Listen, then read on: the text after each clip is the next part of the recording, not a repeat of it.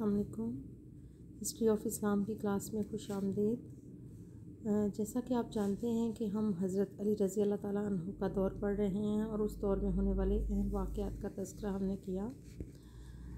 सबसे पहले हमने हज़रत अली रज़ी अल्लाह ताला अन्हु की इब्तदाई हालात ज़िंदगी के बारे में पढ़ा। इसके बाद हमने उनके जो ख़िदमात थी इस्लाम के लिए उनका तज़किरा किया और कल जो था टॉपिक उसमें हमने जंग जमल के बारे में पढ़ा और उसकी तमाम तफसीलात जो हैं वो हमने पढ़ी।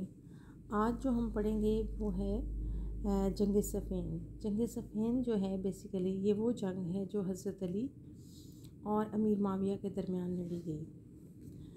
सबसे पहले आप इसका पस मंज़र थोड़ा सा लिखेंगे और बताएंगे कि किस तरह से ये जंग जो है लड़ी गई, कैसे इस जंग का आगाज़ हुआ। इस सिलसिले में जैसा कि आप जानते हैं कि जब हज़रत अली रज़ी अल्लाह ताला अन्हु ने ख़िलाफ़त संभाली तो इसके बाद आपने अपने जो मुख्तलिफ़ उमाल थे या गवर्नर थे उनको तब्दील किया। अमीर माविया जो थे वो शाम में बतौर गवर्नर जो है वो वहाँ का गवर्नर जो है थे और काफ़ी अरसे से वहाँ पर इक़्तिदार में थे।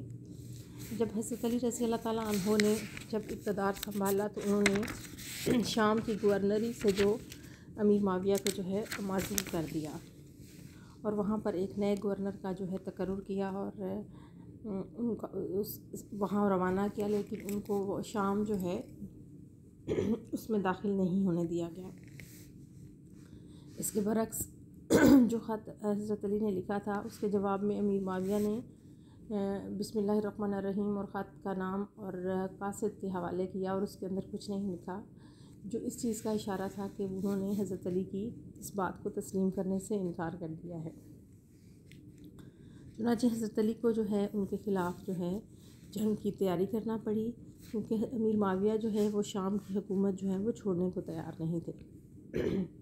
अब अगर हम इसका जायज़ा लें कि क्या असबाब थे, हाँ, क्योंकि हमें सवाल इम्तिहानी नुक्ता नज़र से किसी भी जंग का कोई एक सबब नहीं होता, उसके पीछे बहुत सारे असबाब होते हैं और उसको हमने लिखना होता है या बताना होता है। मसलन आप इसकी कोई भी मिसाल लें, जंगे पाकिस्तान और भारत के दरमियान जितनी जंगें हुई हैं कोई एक रीज़न नहीं है। मसलन कश्मीर अगरचे एक मेन मसला है और हमेशा से रहा है, लेकिन इसके साथ साथ और भी बहुत सारे मसाइल हैं, पानी के मसाइल हैं, रकावटें हैं और भी बहुत सारे मसाइल हैं जो इसकी वजह बने। इसी तरह से जंग अज़ीम अव्वल हुई थी तो उसके भी पीछे बहुत सारे असबाब थे, कोई एक वजह नहीं होती है। ठीक है, यहाँ पे भी हम देखते हैं कि बनु उमैया और बनु हाशिम के दरमियान जो है वो रकाबत का जो जज्बा था वो काफ़ी अरसे से इन दोनों ख़ानदानों में रकाबत मौजूद थी। अगर हम मक्का के इब्तदाई हालात में देखें और जब मक्का का सिटी स्टेट ऑफ मक्का की बुनियाद रखी थी कुसै बिन किलाब ने, और उसके बाद जब ये दो ख़ानदान, कुसै बिन किलाब वो शख्स था जिसने बेसिकली मक्का के तमाम लोगों को जोड़ कर रखा हुआ था और उसने हर ख़ानदान को मुख्तलिफ़ शोबे दिए थे ताकि उनको इस चीज़ का एहसास रहे कि वो हुकूमत में शरीक हैं। तो हम देखते हैं कि उस वक्त बनु उमैया जो हैं उनको जो शोबा दिया गया और जो उनके ख़ानदान के पास ज़माना कदीम में से आ रहा था वो था उनके पास जो शोबा मौजूद था वो था फ़ौज का शोबा। ठीक है, इसी तरह से बनु हाशिम को अगर हम देखें तो बनु हाशिम को मजहबी और सियादत हासिल थी।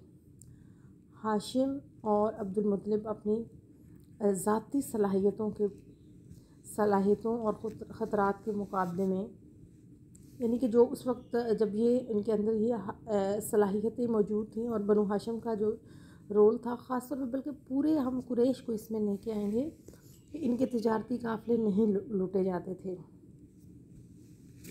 और यमन के साथ तिजारती मामलात हों या इन्हीं की ज़ाती सलाहियतों की बिना पर मक्का को जो है वो ख़ारजी हमलों से जो है बचाया गया। तो ये बनु हाशिम को भी जो है बहुत ज़्यादा इस्तेकाफ़ात हासिल थे और ये भी कुरैश के जो है कायदे अव्वल की हैसियत रखते थे। इसी तरह हज़रत उस्मान की खिलाफत में बनु उमैया की बर्तरी मिली और ख़ानदान बनु उमैया जो है वो इक़्तिदार में आए। इसी तरह से हम देखते हैं कि जंग सफ़ीन के इस बाब में अब्दुल्ला बिन सबा के ज़ेर ज़मीन तहरीक और उसका साज़ी ज़हन और उसने जो एक तरह की फ़िज़ा जो है वो तैयार की हज़रत उस्मान रज़ियल्लाहु ताला अन्हु के ख़िलाफ़, और मुसलमान जो हैं वो दो ग्रोहों में बट गए। इसी दौरान बहुत सारे लोगों ने की हमायत हासिल हो गई अमीर माविया को।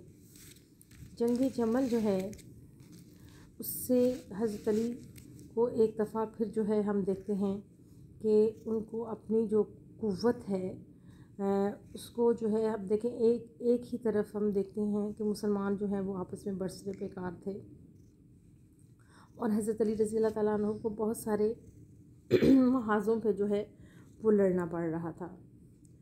और जब हज़रत उस्मान गनी रज़ियल्लाहु ताला अन्हु के क़िसास का मुतालबा किया गया और इस तरह से बहुत सारे इख्तलाफात जो हैं वो दोनों ग्रोहों में हो गए। ठीक है, इसी तरह से हम देखते हैं कि हज़रत अली को जो उनके जय्यद सहाबा थे उन्होंने ये मशवरा दिया था कि आप अभी मुख्तलिफ़ लोगों को जो है माज़ूल ना करें। ठीक है, आप थोड़ा सा वक्त हासिल करें, अपना जो है उसको मज़बूत करें खिलाफत को, और उसके बाद जो है वो इनके ख़िलाफ़ इक़दामात उठाएँ।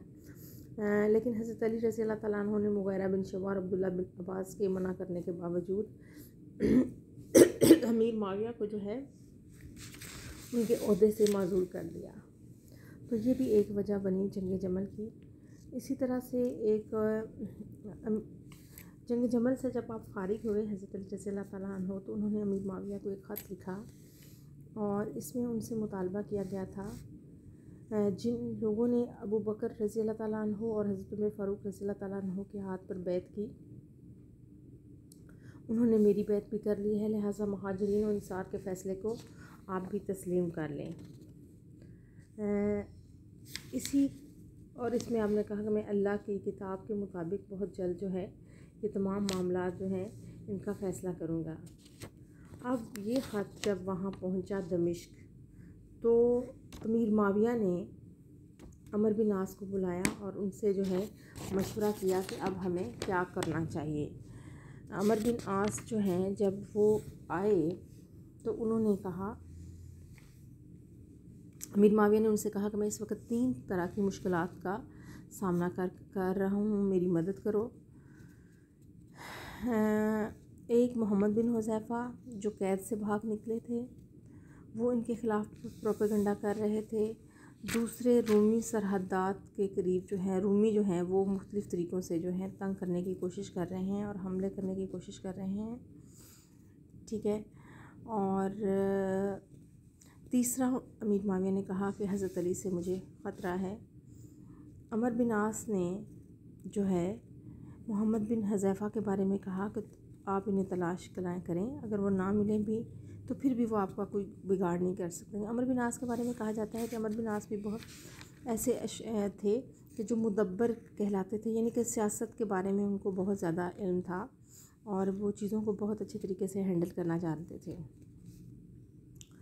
रोमियों के बारे में उन्होंने मशवरा दिया कि इनके कैदी रिहा कर दिए जाएं और उनसे सुलह कर ली जाए, और हज़रत अली के मुकाबले पर इमदाद के लिए वो उस वक्त तक तैयार ना हुए जब तक मिस्र की हुकूमत का वादा ना ले गया।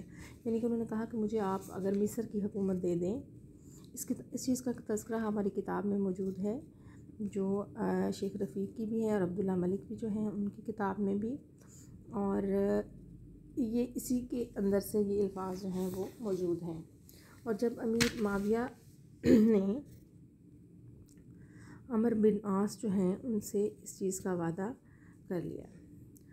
ये अरब के एक मारूफ सियासतदान थे और उनको बहुत ज़्यादा मकबूलियत थी, और उनकी मदद करने से अमीर माविया के जो हाथ हैं वो मज़बूत हुए। इसी तरह से हम देखते हैं कि कुछ और वाक़यात जिनके बारे में हम पढ़ेंगे वो ये हैं कि अमीर माविया हज़रत अमीर माविया का सख्त जवाब जुरैर को अमीर माविया काफ़ी देर तक टालते रहे, और इस दौरान जुरैर जो है उन्होंने शाम के सरबराहों से मुलाकातें करके उन्हें समझाने की कोशिश की कि हज़रत अली का शहादत उस्मान रज़ी अल्लाह तआला अन्हु के साथ कोई ताल्लुक़ नहीं है। और बिलाखिर अमर बिन आस और अमीर माविया ने तय कर लिया कि अब हज़रत अली को जो है उनको इस चीज़ का ज़िम्मेदार करार दिया जाए और इनसे जो है जंग की जाए। और जुरैर को जो है वो सख्त जवाब देकर जो है वो वापस भेज दिया गया। और कुछ इस तरह के वाक़यात हुए कि जो इख्तलाफात थे वो बढ़ते गए। ठीक है, इसी तरह से इस जंग के जो वाक़यात हैं उसमें हम देखते हैं कि वाक़यात का आगाज़ किस तरह से हुआ। जंग जमल जो हुई थी तो इससे इराक़ी फ़ौजों के इत्तेहाद पर काफ़ी जो है वो ज़रब लगी थी। इस सब के बावजूद हज़रत अली जो है वो 90,000 फ़ौज लेकर जो है वो रवाना हुए। 90,000 के साथ फ़ौज लेकर शाम की तरफ बढ़े।